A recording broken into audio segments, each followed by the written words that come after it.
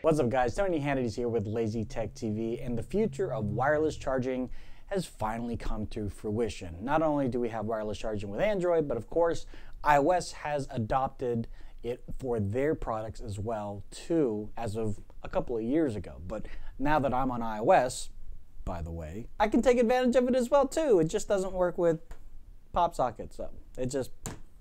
Nevertheless, with wireless charging docks, there are a ton out there. I have a chance to try out a new one from Defense, the same brand that did those AirPod cases, and this is called the Vertical Duo. So you're able to charge not one, but two devices wirelessly. One can be vertical and one will just be flat on its surface. Now when it's vertical, obviously you would probably want to have something like this on your desk, maybe facing you, so you can keep up with your text messages and other things that will come through your phone but not necessarily through the computer.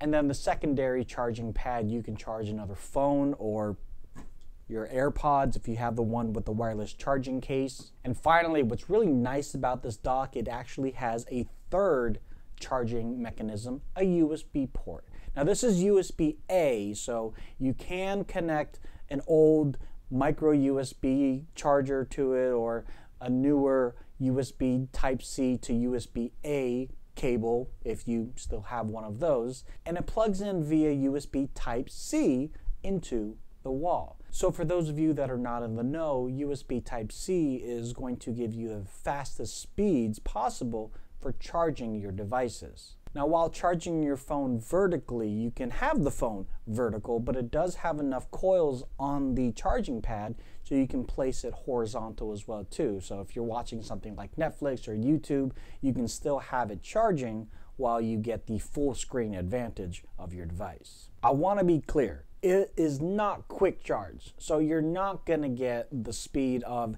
half of your phone is going to be completely charged up within 15 minutes. It's not going to be like that.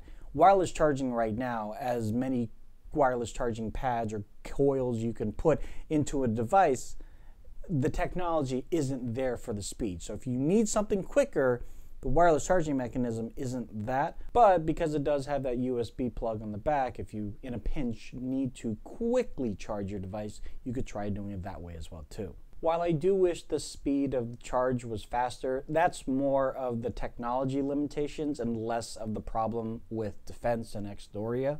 So I don't blame them for that.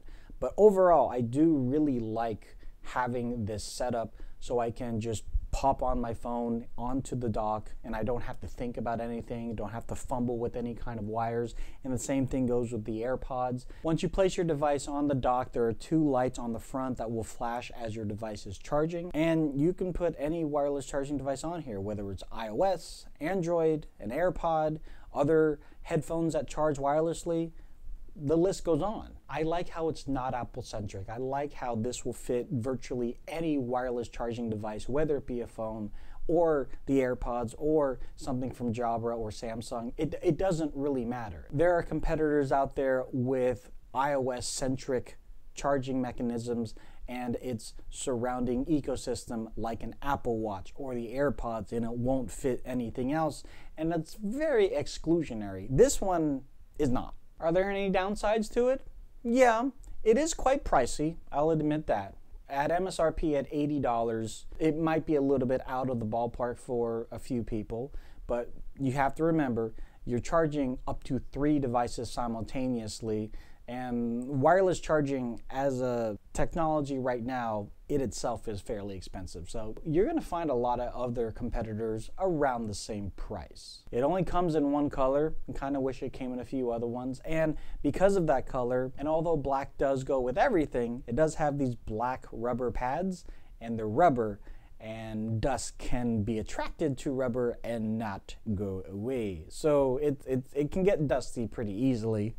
Not to say my studio is filled with dust, but you get my point. But from a convenience factor, from an ease of use factor, it's been phenomenal. I'm very happy with it, and again, it's something that will work for anybody that is getting a modern mobile device right now. So go check it out in the link in the description down below. If you have any other questions or comments, please leave that in the comment section down below. And we will be on Facebook, Instagram, Twitter.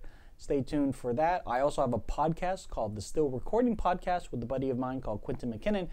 And we come out every 2 weeks and we talk about just random stuff. It is safe for work and safe for kids. And so I hope you guys enjoy that too. So we will talk to you guys in the next one. Late.